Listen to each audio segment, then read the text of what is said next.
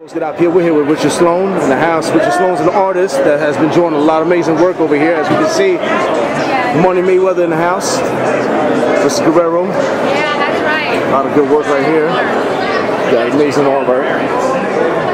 Richard, talk about a little, how'd you got yourself into, this boxing world of Jordan? Well, this particular one I was commissioned by Golden Boy Promotions to create something pre-fight. So these guys obviously haven't fought at this point, and I had to put them on the canvas. So it was an absolute pleasure to do it.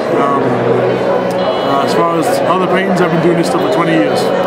Who else have you done as art, man? It's probably easier to say who I haven't done. I've done from Ali to Frazier, Tyson. We did a lot of Pacquiao stuff, Ricky Hatton, all the big names in boxing. What brought you into the world of art, man? I mean, how did you get started? Former fighter, man. Boxing runs in my blood. I was fighting from 5 years old until I was about 20. I used to fight for Joe Frazier in Philadelphia. Fought for him for 8 years. I worked with Emmanuel Stewart, Front Gym.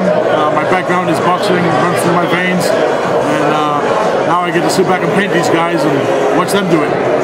Amazing stuff. A couple last words for your fans out in Poland. Just keep supporting the game, man. We need all the love boxing can get. It's the greatest sport in the world, and let's all stick together, man, and support this thing.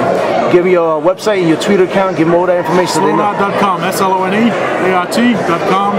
Slone Out on Twitter, Slone Out on Facebook, and all that good stuff. You guys know, dig around, you'll find it. Thank you, sir. Pleasure.